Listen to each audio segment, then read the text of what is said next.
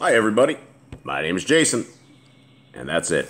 And whenever you only hear one of us, it means there's probably something going on, some kind of problem going on. And as you can see from the intro of that, we were playing some calm music here and just trying to chill out a little bit. And I guess the life of Boss Clan is it's hardcore. It has a lot of ups and it has a lot of downs. And you know, the world that we're living in right now, it's really hard for my youth, for the youth, my boys, to see a positive future and to see anything hopeful of this world. Right now, the entire world is inoculated. There's really nothing left. And I have a picture of this sacrificial lamb right here. And just a few minutes ago, I had to end the life of a friend of the boys. And for this week, it's probably been about a week or so, 2 weeks. We've had a down calf, one of our calves, Rachel. And, the thing about calves and things about cows is, we have 10 pit bulls, and every pit bull is a life to us. Every pit bull is a friend to us. Every bull has its own personality, and that's the same for the cows. Every one of the cows have a different personality. They have a different way that they are, and we have never, we've had 20-some cows, and since 2022, the beginning of this year, we've lost nearly all of them. Almost every single one of them are gone, and it is something we don't eat, the meat. We would probably eat the meat if we could catch them before they ended up like completely collapsing. But a Torah law is that, if they die of natural cause, you don't eat that meat. There's something wrong with it. And so we befriend these animals. We befriend the cows, and the boys did everything possible. We were going out 2 or 3 times a day, lifting her up, walking with her. It took two boys, and we're just cutting enormous amounts of grass here and delivering it to her to feed her.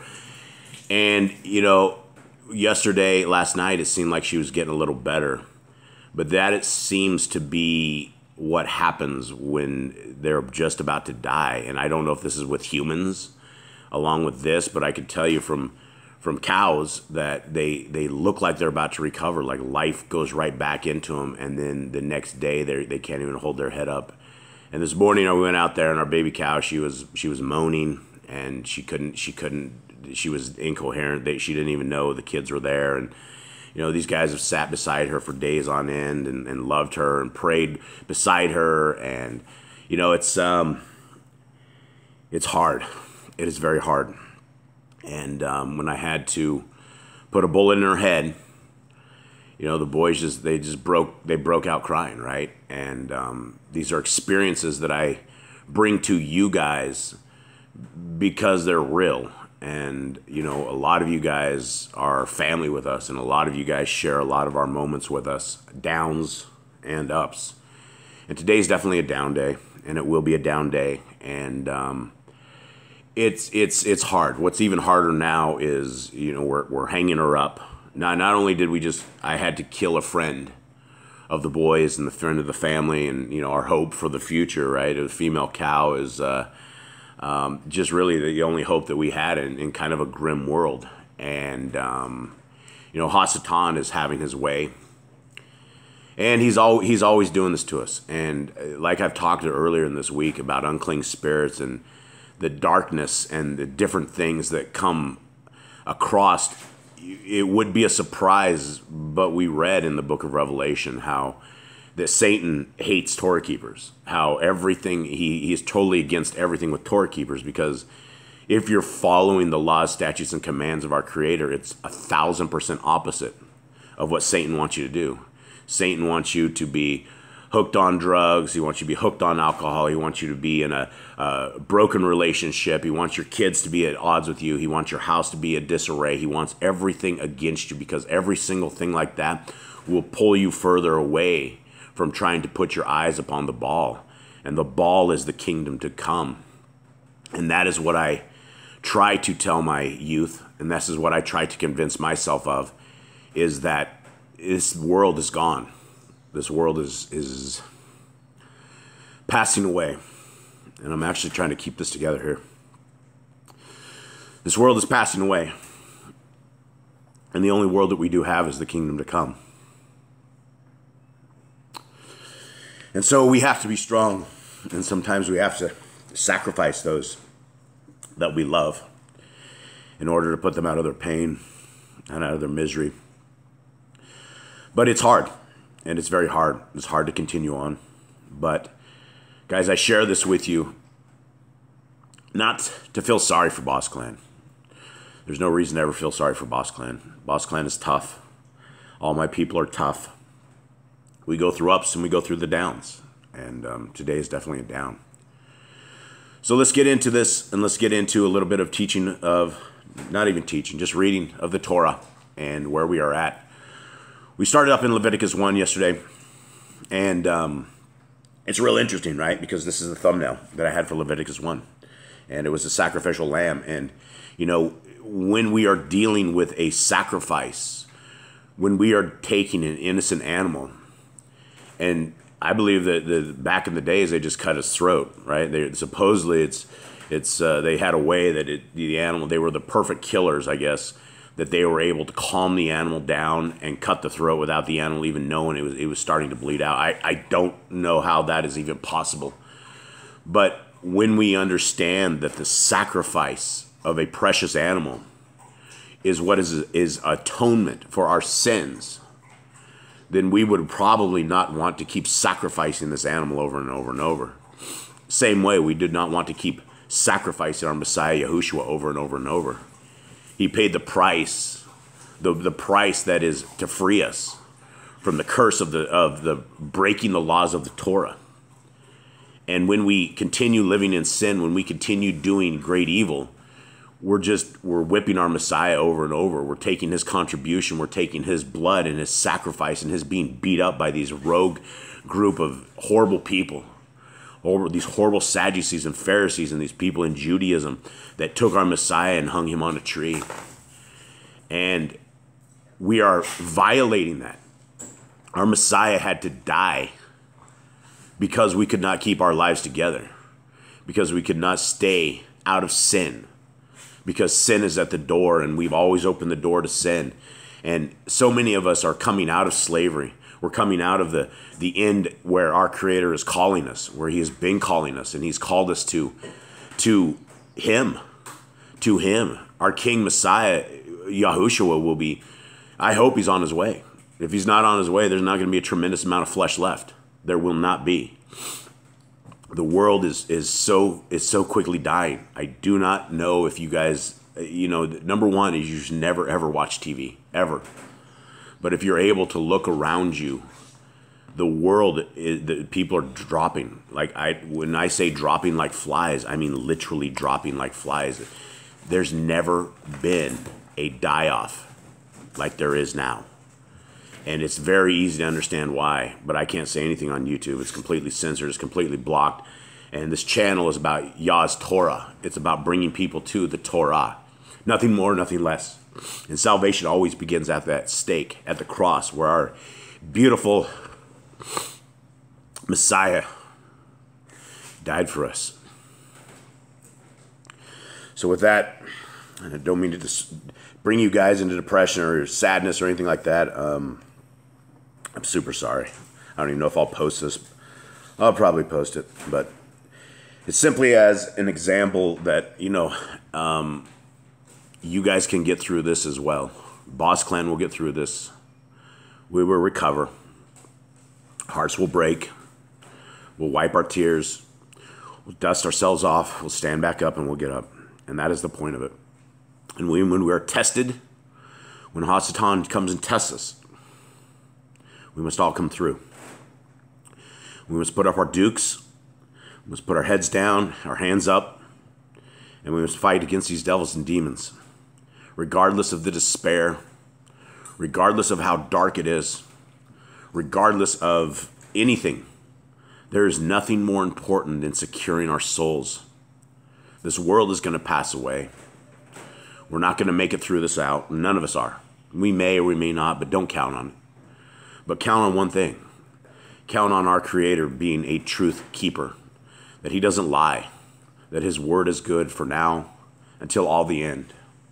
And because his word is good, that is what I depend upon. And because he sent his son to die for me, for you, for all of us, for human beings, right? He came to die for those who will accept why he died. But it is not a live in sin card. This is not a surf pornography and just keep surfing pornography and over. It's not cheating on your family and destroying your family. It's not beating up your wife or your wife beating you up over and over, right? We fall. We have problems. But we absolutely have to seek our Creator where he is found. And we must seek the kingdom where it is. Let's begin. Leviticus 2. This is the grain offering.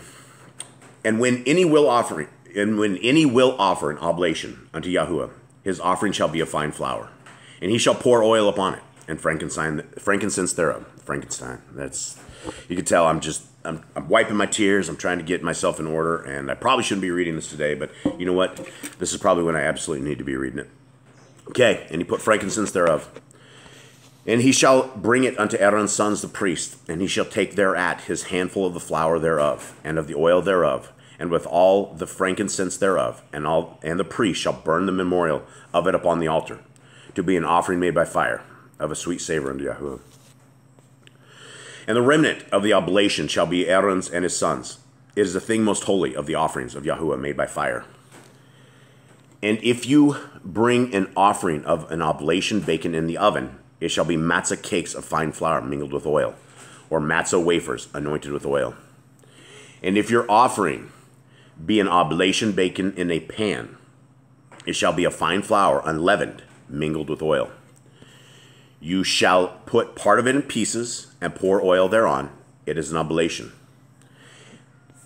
And if your offering be an oblation baken in the frying pan, it shall be made of fine flour with oil. And you shall bring the oblation that is made of these things unto Yahuwah. And when it is presented unto the priest, he shall bring it unto the altar. And the priest shall take from the oblation a memorial thereof, and shall burn it upon the altar. It is an offering made by fire, of a sweet savor unto Yahuwah.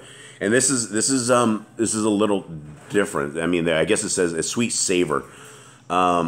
It's talking about the aroma, and I've talked about this. I've mentioned this before, that these monsters that have us believing that we're on a spinning ball flying through space, and there's millions of galaxies and millions of life forms and all this kind of stuff, right? That is people that are pushing us away from our Creator, who is literally probably right above us. I mean, if the earth is his footstool, he's probably right above us looking in, and he built the most perfect place that we could ever dwell. It's a paradise, right? The world is a beautiful, beautiful place. It is simply the system that is sick, very sick.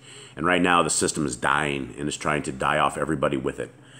So it is, this is what he was doing, right? He was trying to get, Yah was trying to get a little bit of relief from all the great evil people were doing. And how does he get relief? It's like scented oils, or what are those oils called, Nicole?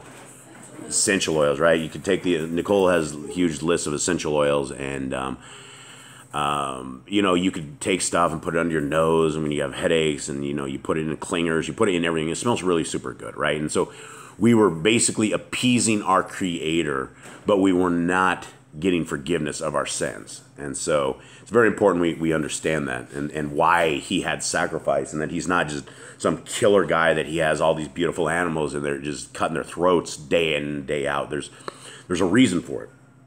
And Yah has his reasons. And that which is left of the oblation, verse 10, shall be Aaron's and his sons. It is the thing most holy of the offerings of Yahuwah made by fire. So there's the food for the priests. No oblation which ye shall bring unto Yahuwah shall be made with leaven.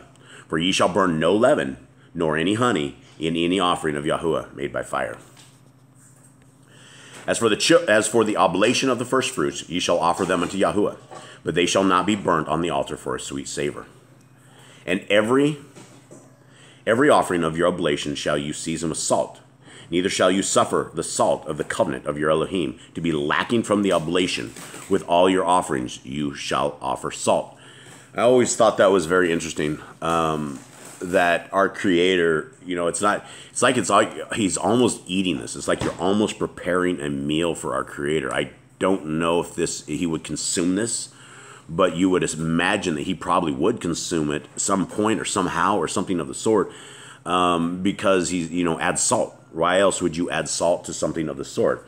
But to make it taste okay. And so it's very interesting things. I don't have the answers for it, but it's interesting. And if you offer an oblation of your first fruits unto Yahuwah, you shall offer for the oblation of your first fruits green ears of grain dried by the fire, even grain beaten out of full ears. And you shall put oil upon it, and lay frankincense thereof. It is an oblation. And the priest shall burn the memorial of it, part of the beaten grain thereof, and part of the oil thereof, with all the frankincense thereof. It is an offering made by fire unto Yahuwah. So there we have it, and I'm not going to go any further and hopefully not break your hearts anymore here. Much love to everybody out there. We have the best family here on this channel. We have a tremendous amount of subscribers, but there's only a small amount of family. All the subscribers are here for the praise and worship music, the feel-good music, and the other day I was mentioning that we get 1,000 subscribers a month, and then we lose immediately 250. I think we actually lose over half of that. So Yah sends, and this is the power of Yah, right? This is the way that Yah works in mysterious ways. Years ago, I put up a Hebrew praise and worship music, which is really good. I really enjoy it. It's just peaceful. It's beautiful music. And it took off. And so this month, we had 1,300 new subs. But we're only counting up, we only get 500 of those, and most of the people disappear after time. But that is the crazy thing about this channel is we don't care about subs, we don't care about anything. The people that we care about are our little families here, the Carlas, the Clarissas, and the Grand, and Ancient Path Remnant, and it's the people that we speak with on a day-to-day basis, and everybody's our family, but I consider you guys our immediate family. You guys have been there with us. You've been around for us. You guys consult us when we're down. You pray for us when we're broken.